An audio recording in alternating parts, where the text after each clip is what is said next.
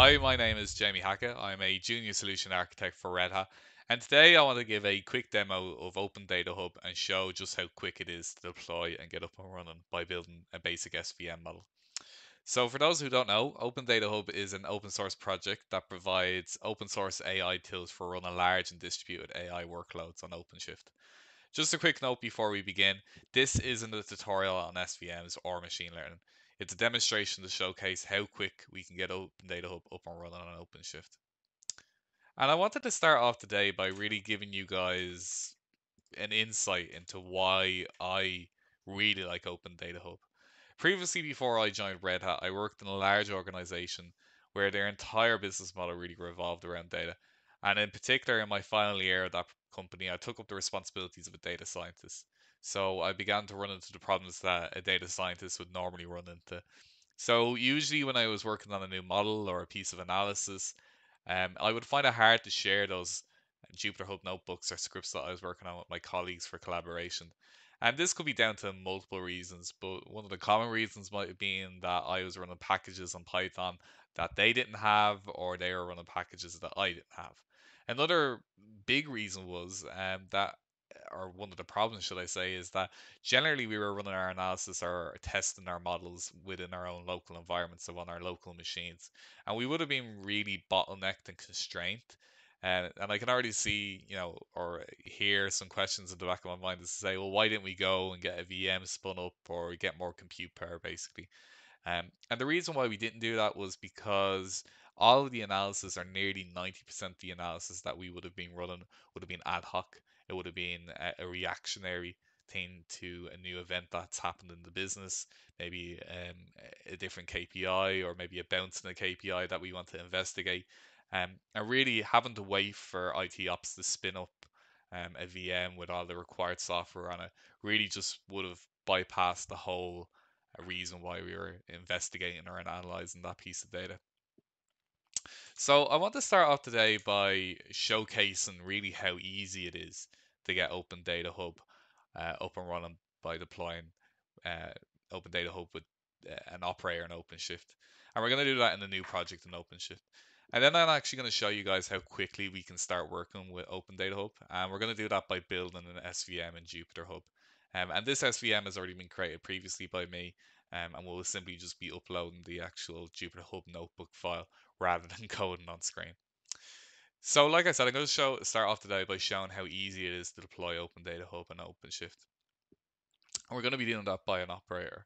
So when we talk about capability in data science, we have many different tools we can use. But deploying those tools on a server, like I mentioned earlier, it can be complicated, it can take time, and it can be just generally time consuming for IT ops to get that done.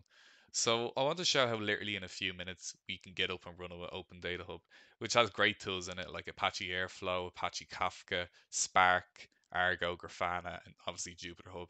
But that's only a small part of what's actually contained in Open Data Hub. And you can view the packages or the projects, should I say, in Open Data Hub via their website, which will be in the description below. So what we're going to cover is how we can create that project in OpenShift, and then how we can actually use the Open Data Hub operator to deploy our Open Data platform so we can start working. So I want you guys, before we begin, just to pay attention to really how quick this whole process is. Really, once we have OpenShift already enabled or set up in our environment, it's a very quick process indeed. Okay, so the first thing we want to do is head over to our OpenShift cluster, and we're going to start off by creating a new project. So we're going to call this project, in this case, ODH test vid, and you can name your project whatever you want. I'm just going to call it this so I know what it is. So once this is created, you can see that we can head over to workloads and find that we actually don't have a workload within our project yet. That's because we haven't actually launched or initiated a new instance of Open Data Hub via the operators. To get the Open Data Hub operator, we head over to Operator Hub in OpenShift. An Operator Hub is essentially our collection of operators from the community and both Red Hat that you can use in OpenShift. In this case, we're going to just search for Open Data Hub, and you can see here that I've already got it installed in my instance. But essentially, this button here will be replaced with install instead of uninstall if you haven't already installed it. If we head down to installed operators, we can actually click on the Open Data Hub and create a new instance. And in this case, we can either do it via the form or we can do it via YAML. And in this case, I'm going to do it via YAML just because I want to change some of the AI tools that we're installing in this version or this instance of Open Data Hub. And essentially, I just want Jupyter Hub and Apache Spark for the demo that I'll be doing today. Once we click create, what's going to happen in the background is the operator is going to go off and actually create or do all the work that is necessary for us to have that Open Data Hub platform set up. So I'm going to check back in once that's done. It should take about 10 to 15 minutes, depending on the size of your cluster and also depending on which AI tools you install. Okay, so I've let the operator run for a few minutes, and if I head back to the projects page and go onto our Open Data Hub test vid project, you can see here that in recent events it has spun up containers for Jupyter Hub. And if we also go over to the workloads, we can see that Jupyter Hub is here along with the Spark operator. So it looks like it's been successful. Now, now that that's done, the one last thing we need to do before we can move on to the next step, which is showing how we can actually put workloads on Open Data Hub, is we need to access Jupyter Hub and just make sure that's set up correctly. And we can access Jupyter Hub via going over to the networking side and going on to routes. And this will show the exposed routes that we have to Jupyter Hub. And there we can see it exposed here. So we're going to sign in with our OpenShift credentials. So after signing in with our OpenShift credentials, it's going to ask us to authorize access. And that's what we're going to allow it to do. And then it'll come up with the Jupyter Hub server image that we want to spawn. In this case, the default one that comes out of the box is grand for us. But if we wanted to put in some AWS access keys or secret access keys, we can do that as well. I'm going to click spawn, and that will also take a few more minutes, and I'll come back once that's done. So just after a few minutes, we've spawned up our Jupyter Hub server, and you can see that I've opened up a blank Jupyter Hub notebook so that we can actually start working. But I want to just cover what we've seen there. So really, what we've seen is how easily deployable OpenShift or Open Data Hub is on OpenShift with the Open Data Hub operator. And really, we're now in a position to actually start doing some work and actually analyzing some data.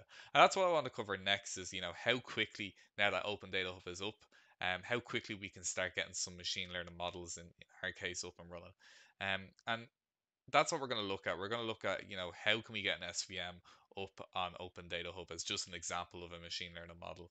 And that's what I'm going to show you is how I created a Jupyter Hub locally. I'm going to upload it to our now Jupyter Lab environment within Open Data Hub. And we're going to start doing some analysis. And really, the main point of showing this is really how quickly we've been able to get up and running. So to show how we can actually, or how quickly we can get up and running, I've created a SVM already in a Jupyter Lab notebook, and that SVM essentially goes through the Iris stock data set and uses an SVM to hopefully classify correctly what flower type the petals belong to based on their height and their width of the petals. So if I upload that Iris data set or that Iris notebook now, you can see that this is ran successfully. And you can see here that I've have functions in here that go through this machine learning algorithm and then conduct the SVM. And you can see that the SVM is trying to classify correctly based upon those two parameters that I've given it. And essentially what this is showing is really how quickly we've gotten up and running with getting a machine learning analysis or workload within Open Data Hub. Now this is a very simple example, I'll give you that, but it really shows, once the Open Data Hub operator has successfully installed an instance of Open Data Hub within your OpenShift cluster, how quick you can get up and running. And that's, just to cover what we've seen there in the last minute or two is really, you know, how quick it is to get up and running, and getting some work done with Open Data Hub.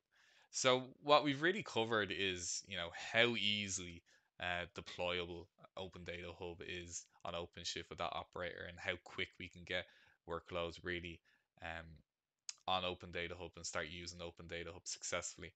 Um, and Open Data Hub with this operator really provides a platform, a data platform that you can begin using and begin placing your AI and machine learning workloads on top of.